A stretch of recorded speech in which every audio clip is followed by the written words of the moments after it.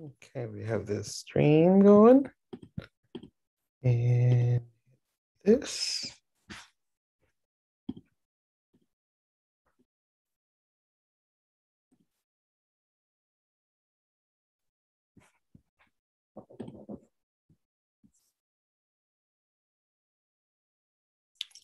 Excellent.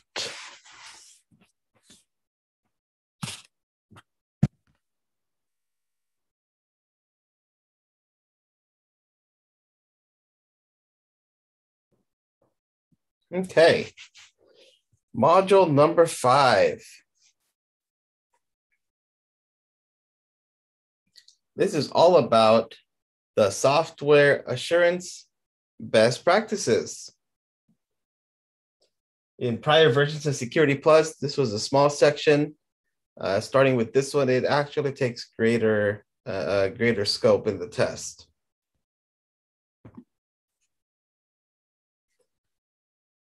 If you've never seen this before, you've seen it now. The Software Development Life Cycle, or SDLC. It maps software creation from an idea to the end of a software's useful life.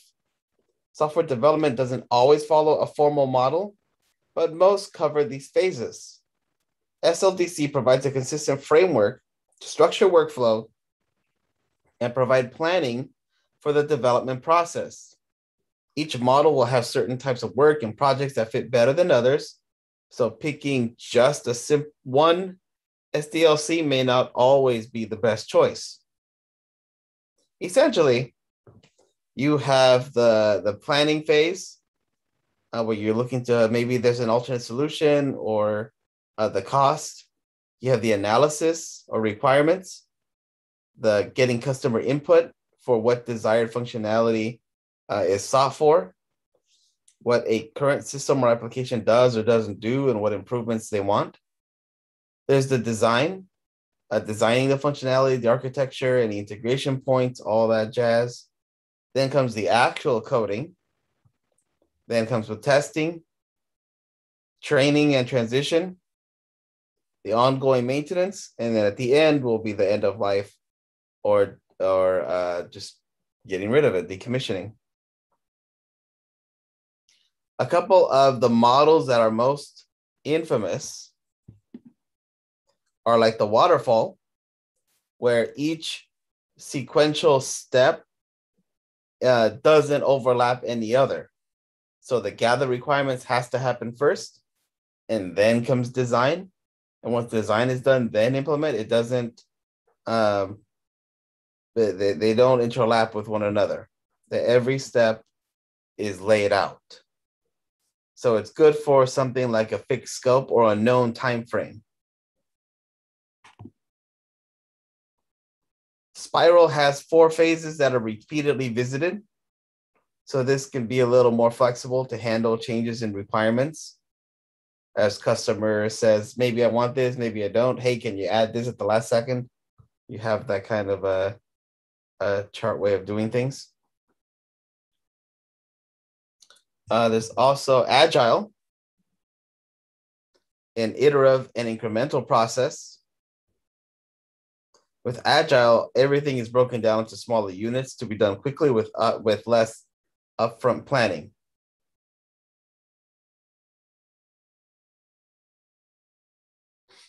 Now, these are all nice and pretty little ways of taking an idea, making something, seeing it through its lifetime, and decommissioning at the end. The problem is in all of that, security is not mentioned. Even though this is the time when we're going through these various ways of developing software, you notice there was no security in this. Neither that nor that. Testing is there, sure, but testing more means does the application, does the solution do the thing that the customer wanted, not, hey, let's test for security.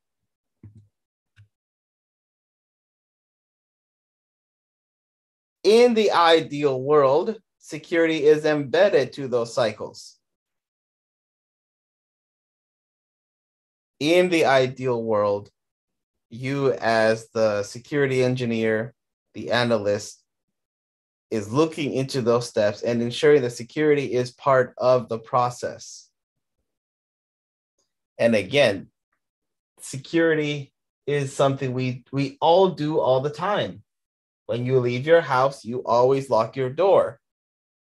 You close all your windows. When you leave your car, you make sure that it's locked.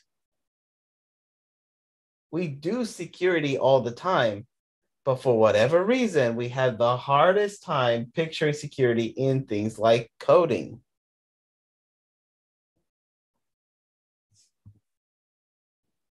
There's the continuous integration and continuous development, or CI/CD. It's a development practice that checks code into a shared repository on a consistent and ongoing basis. It's really automation and scripting.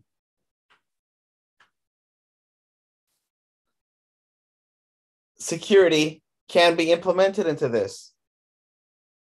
Building validation and automated security testing into the process, as well as what the customer is looking for.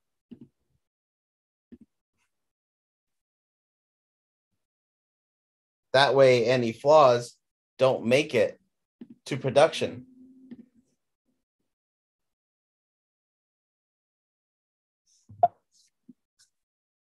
OWASP, of course, has some designing and coding secure practices. These should be looked at. These should ideally be put into practice. But are they? Not always. Usually, no.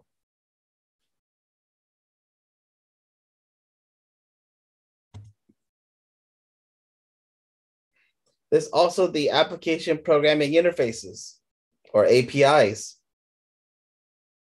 These are interfaces between clients and servers or applications that define how a client should ask for information from a server and how the server will respond. These should be protected for proper authentication, authorization, proper data scoping, rate limiting, input filtering, appropriate monitoring and logging in order to remain secure. But as usual, security wasn't built in mind with this, just the feature of, hey, I can communicate using any programming language directly with the operating system. What could possibly go wrong?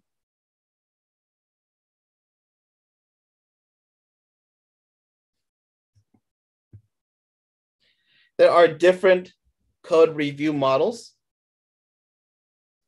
from things like pair programming, where two developers are working on one workstation, one writes, the other reviews. There's over the shoulder. Again, it's a pair of developers. The writing one explains the code to the other, so it gets peer reviewed as it's being written. There's the pass around, manual peer review done by sending completed code to reviewers to check for issues. There's the tool assisted, using formal or informal software to review.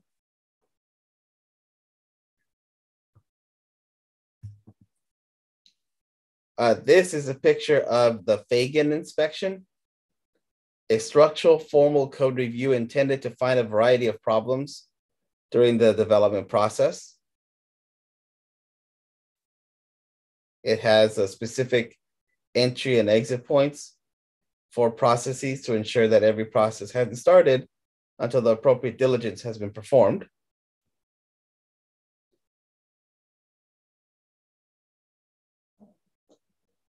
There's also the static and dynamic code analysis. Static would be reviewing source code without running the program. Dynamic is testing it while the program is running. Fuzzing would be sending invalid or random data to see what the application does and what kind of failures does it bring out. See, to me as a non-programmer, all these things are just sound super complicated and just like so convoluted to have all these different ways of creating programs. And then not only that, security is not even talked about. We have to bring it into the conversation because it's not in these processes. Just throwing just another wrench, another thing to do, and slowing the whole process down because it wasn't built in the first place. And it wasn't built in because it's not convenient to bring in security. So the biggest problem with all these models is having people accept it, having people to do it, having the developers be okay with adding security into everything that they're doing. Because otherwise security won't get looked. It'll be forgotten. It'll be something that will be implemented later. And that's how we get standards and languages and configurations out there that don't have security in mind, then get breached, and then oops, we got to go fix everything after the fact.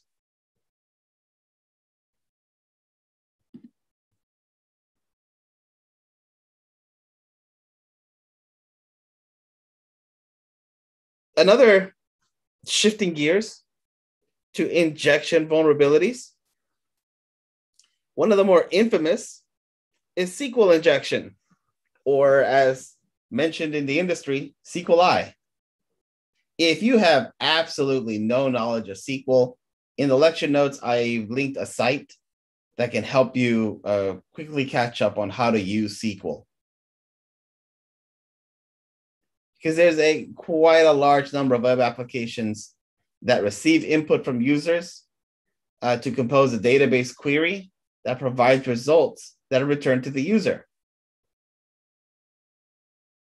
If you, for example, search for anything, the web server needs to know what products in maybe a catalog to search for, sending that request to a backend database and retrieving those results. Oh, by the way, that's the site if you have no knowledge of SQL. So here's an example of a request from a user looking for orange tiger pillow.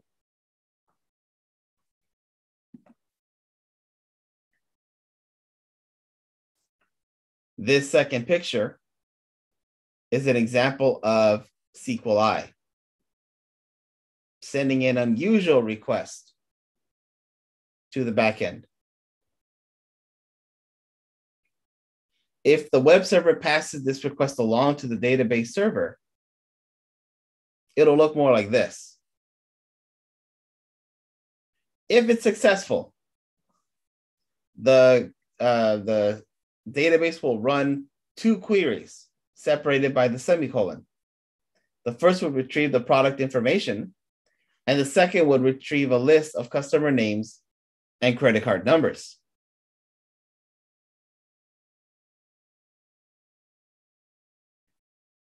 And mind you, SQL is very much vulnerable to this without proper configuration. There's blind content-based SQLi. In this attack, a perpetrator sends input to the web app to see if it's interpreting injected code before attempting to carry out an attack. In this example, a web app asks for a user account number. When a user enters an account number into the page, they will see a list of the information associated with that account. An underlying query could be something like that. The account field is populated from the input field. A SQLi attack could be adding something like this so that the query looks like that. This query would match all results. However, the design of the web app may ignore queries beyond the first row. If so, it would display the same result as earlier. Though the attacker may not be able to see the results of the query, it doesn't mean the attack was unsuccessful. Receiving no results makes it difficult to initially distinguish between a well-defended application or a successful attack. The attacker could try again with a known account number using a SQL that modifies the query to return no results. Something like that. The query above will not return results because 1 is never equal to 2. If the application returns nothing, they can be reasonably sure that the application is vulnerable to blind SQLi and attempt more malicious queries to alter the contents of the database or perform other unwanted actions.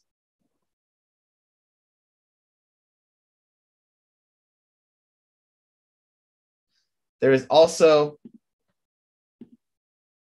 the blind timing based SQLi, depend on delay mechanisms offered by different platforms.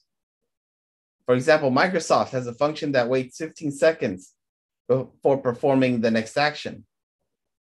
An attacker seeking to verify whether an app is vulnerable to time-based attacks could provide something like this. An application that immediately returns results is not vulnerable to this type of attack. Though this may seem like a strange attack using time, it can extract useful information. If a database table contains an unencrypted field name called passwords, let's say, an attacker could use this attack to discover passwords by checking letter by letter.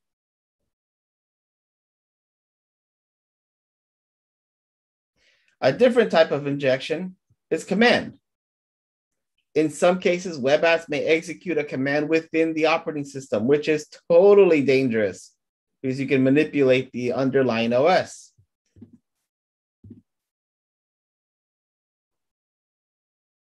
Something like this, inputting it into the username, or being able to remove a home folder, should not be able to not only be taken, but be executed by a web app. But it happens. There's web applications that have a direct connection to the underlying OS for whatever reason.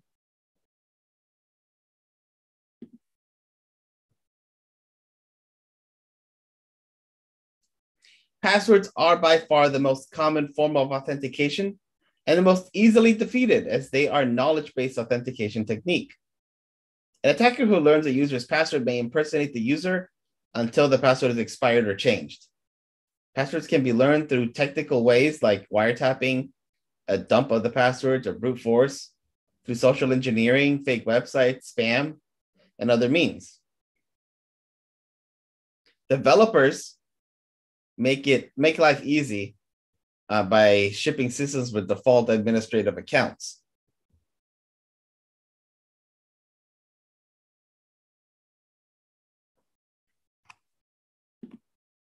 There's also session attacks. Credential stealing attacks allow a hacker to authenticate directly to a service using a stolen account by different approaches. They don't require an attacker to gain access to the authentication mechanism. Instead, they take over an already authenticated session with a website.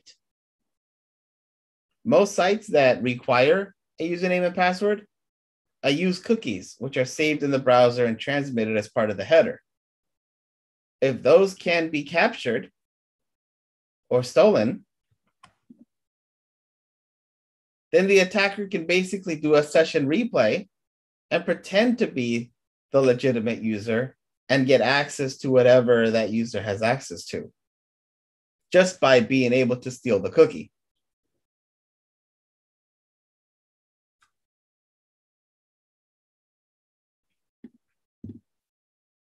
Some web applications allow the browser to pass destination URLs to the application and then redirect the user to that URL. This would allow the user to a thank you page at the end of the transaction. While this is convenient, for developers to modify the destination page without altering the application code, it does create an unvalidated redirect situation where an attacker could easily redirect to a malicious site.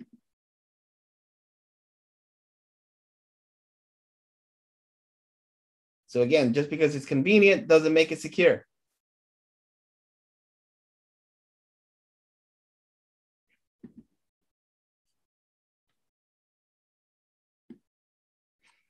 Speaking of insecure, here are other authorization vulnerabilities. There's the insecure direct object reference. In some cases, web developers make an app that directly retrieves information from a database based on an argument provided by a user in a query string or a post request. While there is nothing wrong with this approach, as long as the application applies other authorization mechanisms, because the attacker can easily view that URL and modify it to get other information. If there are no other authorization checks, then it could be very easy to just do this and get more information that exceeds the authority of the primary user.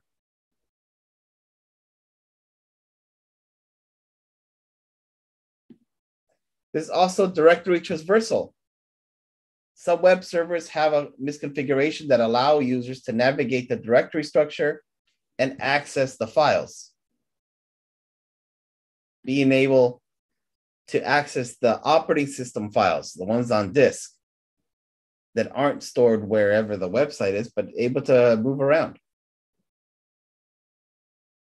Using the URL at the bottom here, a misconfigured web app would bring out the contents of the Etsy shadow file, which is not good.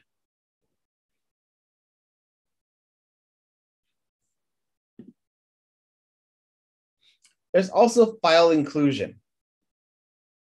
File inclusion executes code contained within a file, allowing the attacker to fool the web server into executing arbitrary code, either locally, if the file is already on the web server, or remotely by having a file downloaded and executed in the web server. Usually, attackers exploit this to get a web shell in order to run more commands on the server and view the results in the browser. This can happen on HTTP or HTTPS, and attackers could seek to repair the initial vulnerability to prevent other attackers or teams from getting notified of the successful attack.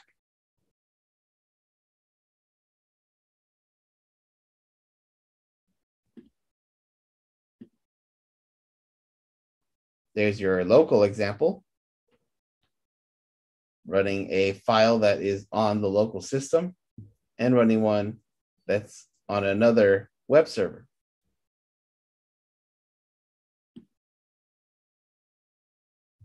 Oh, the last one that I don't have a picture for is privilege escalation.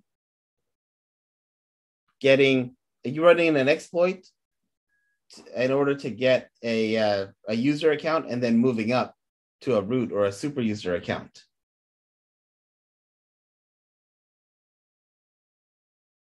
The next couple of items are all exploiting web application vulnerabilities. Cross-site scripting, or XSS, occurs when a web application allows an attacker to perform HTML injection on a web page. This is an example here of a reflected cross-site scripting. It occurs when an app allows reflected input, like hello, and then a specific name. An attacker can utilize the script tags, the HTML script tags, used in order to trick the browser into doing something it shouldn't on a web page.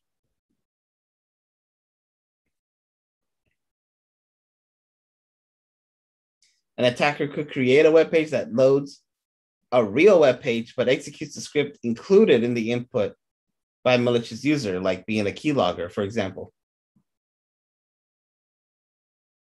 Developers should always perform input validation.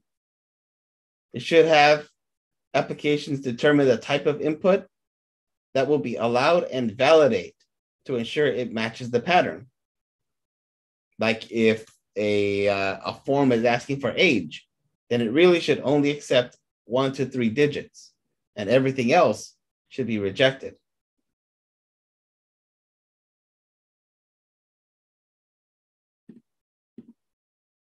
There's the stored or persistent cross-site scripting, storing XSS code on a remote web server,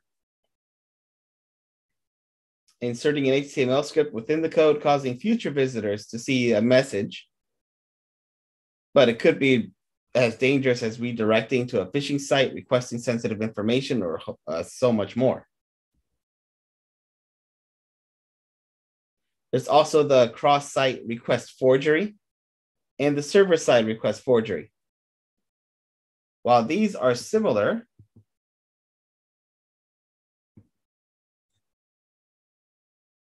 to cross-site scripting, but the attack is on the remote site that have a user system to execute the commands on the user's behalf. XSRF attacks work by the assumption that users are often logged into many different websites at the same time. Attackers embed code in one site that sends a command to a second site. When the user clicks on the link to the first site, they unknowingly launch a command on the second.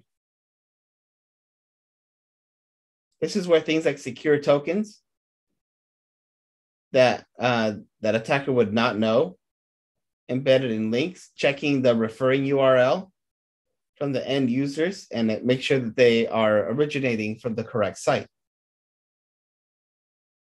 The server-side request forgery tricks a server into visiting a URL based on the user-supplied input. SSRF attacks are possible when a web app accepts URLs from a user as input and then retrieves information from that URL. If the server has access to non-public URLs, an SSRF attack could unintentionally disclose information to an attacker.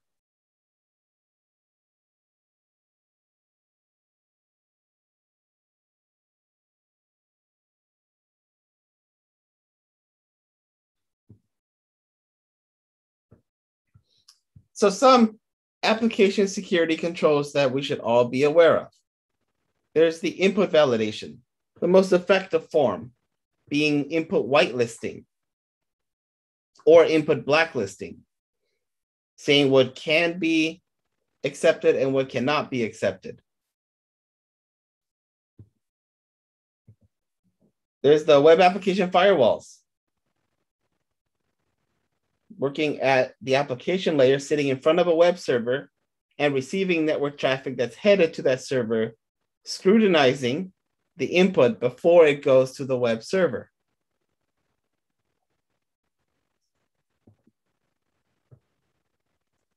For databases, there's things like normalization, preventing data inconsistency, preventing update anomalies, reducing the need for restructuring existing databases and making the schema more informative. Parameterized queries, not sending SQL code directly to the database server. They'll send arguments, which are then inserted into precompiled query templates. Obfuscation and camouflage. For example, data minimization, not collecting information that's not necessary. There's tokenization, replacing personal identifiers with unique strings in a lookup table. And there's hashing, replacing sensitive information with an irreversible alternative identifier. For code, we have code signing in order to confirm the authenticity of the developer's code. There's code reuse. Security professionals should be familiar with the various ways that third-party code is used in their organization, as well as the ways the organizations make services available to others. like getting code out of Stack Overflow. It is fairly common for security faults to arise in shared code. So knowing about what dependencies exist in the code and being vigilant about those updates is important.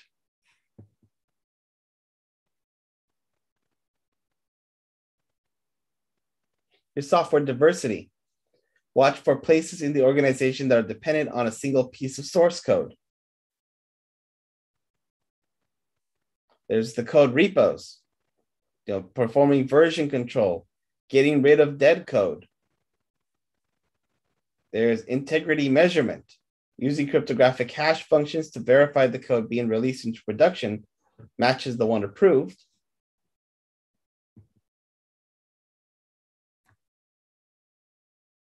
There's application resilience, being able to scale, and elasticity, being able to be provisioned or deprovisioned whenever necessary.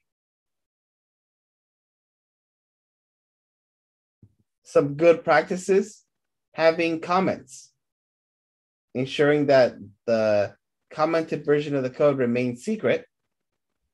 The compiled code should automatically remove all comments. Web apps that expose their code may allow remote users to view those comments.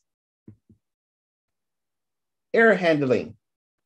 Attackers thrive on exploiting errors in code. Developers must anticipate unexpected situations and write code that steps in and handles errors in a secure fashion, like not giving out what operating system, what version, what everything out in the error. Getting rid of hard-coded credentials.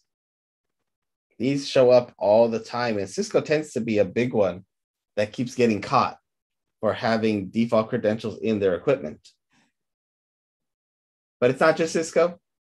A lot of folks put their API keys and credentials into things like GitHub.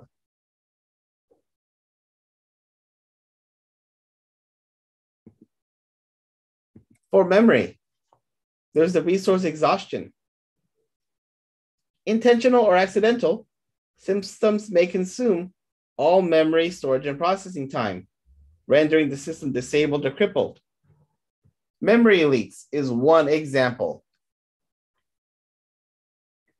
of resource exhaustion. There's pointer dereferencing. Memory pointers are an area of memory that store an address of another location in memory. Attackers can use null pointers or empty pointers to cause an application to crash, getting that debugging information that will be useful for things like reconnaissance or bypassing security controls.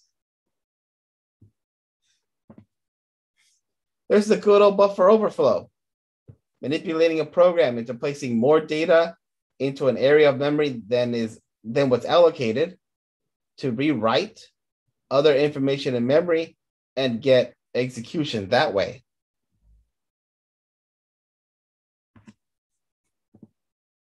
There's the race conditions, when a program access permissions too far in advance of a resource request. Developers should evaluate access permissions at the time of each request rather than caching a list of permissions. There's another acronym you should be familiar with. It's called TOC2, which is time of check to time of use. That shows up on tests.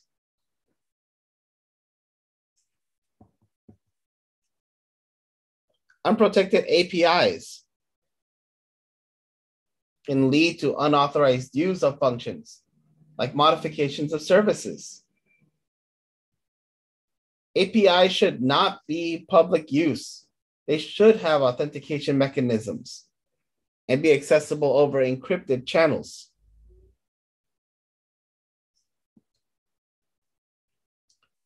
And there's also driver manipulation. These device drivers who require low-level access to the operating system and run with administrative privileges are a normal target. Attackers could wrap malicious code within a driver and sending it along. So when that driver gets installed, the malicious code is with it and has that high level of privilege and will be able to run and provide an access way for the attacker.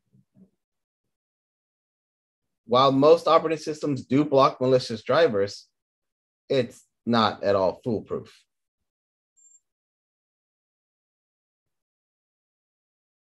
Any questions?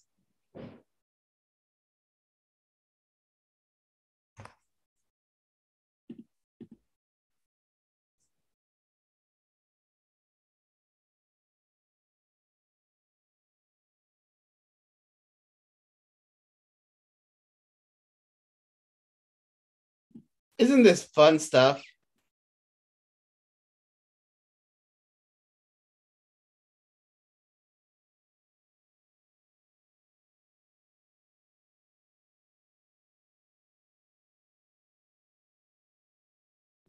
Let me share my screen again to the work for this week.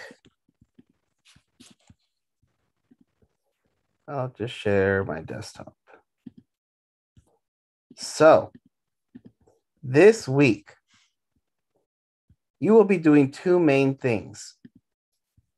The first of which is going to application security and checking out these awesome walkthroughs. They can be done completely in the browser without any extra tools. So I pointed a few out, like SQLi, command injection, directory traversal, so on and so forth. So for example, I'll switch over to command injection. This is awesome, especially for those who have never done anything with web application stuff. So it's 13 pages. It gives you something to read, gives you a little story about what's happening or what you're going to be doing. It tells you where to click and what to do, like down here. You click on stuff, you copy things. It walks you step by step in an example of the thing you're reading about. Perfect for those getting started. The next thing you'll do is pick 3 of the learning materials listed above: SQLi, command injection, directory traversal, so on and so forth, and go through the Web Security Academy.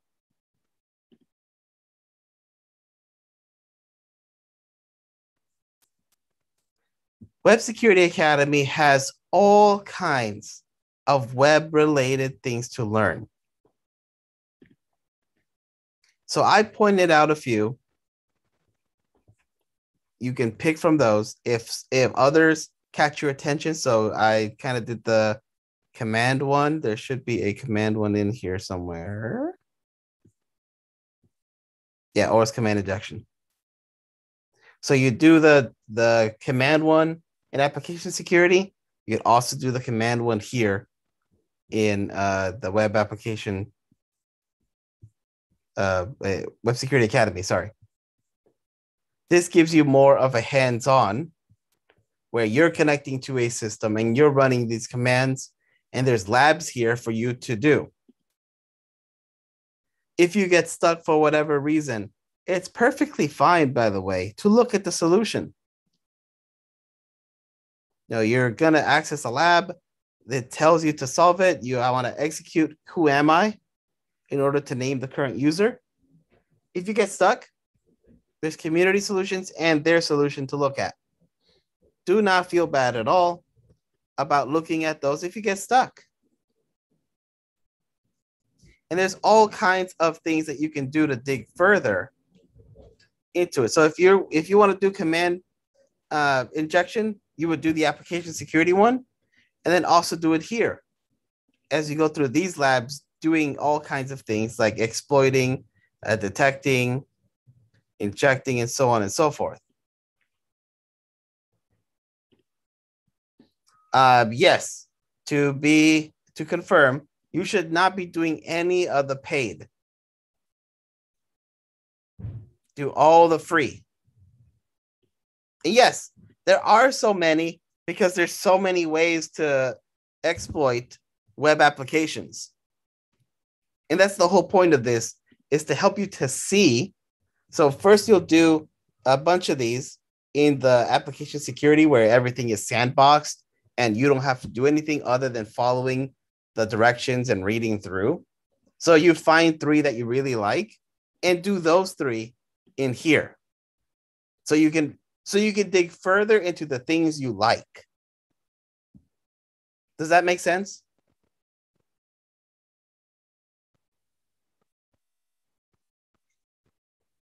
Because it would suck to make you do things that bore you. Like if SQLi bores you, then don't do that. At least you saw it. You went through it in application security. And then you're like, yeah, SQLi is not for me, but I want to do directory traversal. So go do that. There's plenty of labs that'll give you lots of hands-on into this realm.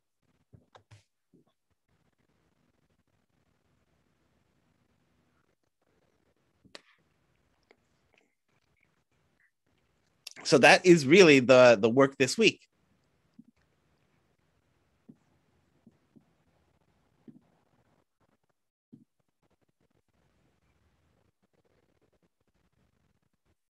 And before we take off, I saw a message on Discord of a student asking Karen how she killed the scores.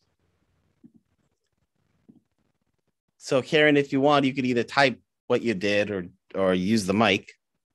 You don't have to turn on your camera. I can talk about it. First of all, I'm really sorry again for accidentally killing that. I hope nobody lost points over it, and if you did, I hope you were able to get them back easily. Um, in analyzing what happened, I found 2 vulnerabilities, but first, let me talk about what I was doing. I was launching a dictionary-based brute force attack against the web form using Hydra in order to try to brute force the answer for one of the questions that I didn't know the answer to, that I was having trouble with. And unfortunately, I hit a race condition in the um, in the code.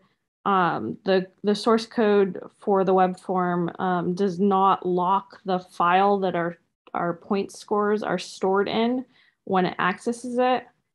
And so I hit a race condition where, because Hydra launches multiple versions of itself at the same time in order to act faster. I think my Hydra uses like 16 children simultaneously. And so they hit the form at the same time and caused the CSV file to get erased.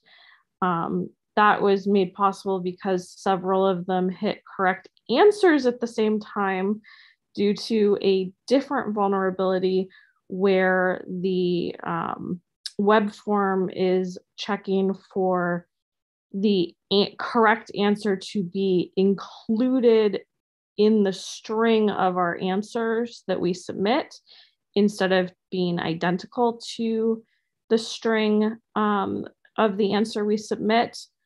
So because of that, when I was doing a dictionary attack, a whole bunch of words in a row ended up being correct. And that's what caused me to hit the race condition, because so many of them were trying to write to the CSV file at the same time. Amusingly enough, this problem also makes the form vulnerable to a true dictionary attack. If you just paste the entire dictionary into the answer field, as long as it's a single word answer, or you should be getting a correct answer if you just paste the entire dictionary into the web form. So if you're curious of trying this out yourself, the thing I will warn you is DigitalOcean does a backup. I think it's on Thursday. So the last backup I have was of the 17th, and that's what I restored. So anything that you did between Thursday and Sunday, was it when you killed it? I think so. So Maybe. anything between there, things are gone.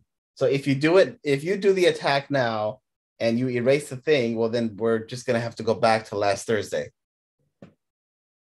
So try it at your own risk because you might just nuke yourself. Actually, I've since set up a LAMP server or a LAMP VM, and I have a version of the web form running on my LAMP VM, so I can hack on it and try things out without killing everybody's course. Yeah, it's fun. It happens. But yeah, I noticed that DigitalOcean only backs up on the weekend. So if you kill it during the week, everybody just has to go back to whatever last backup I had. But hey, you're not learning if you're not hacking. So it's all good. Any questions? Thank you, Karen, for sharing. You're welcome, and I'm definitely learning from the experience. As you should, as everybody should.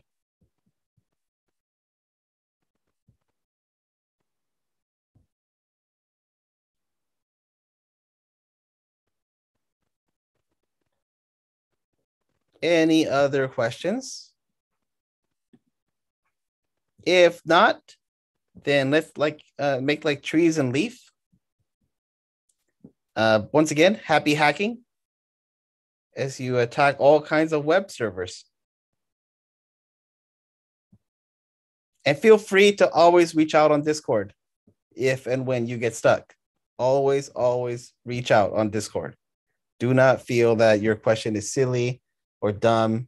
Ask there. That's why we're all doing this. That's why you're in a class. You work together. Working together is always encouraged in my classes, not like other classes where it's not. It's perfectly fine to work together.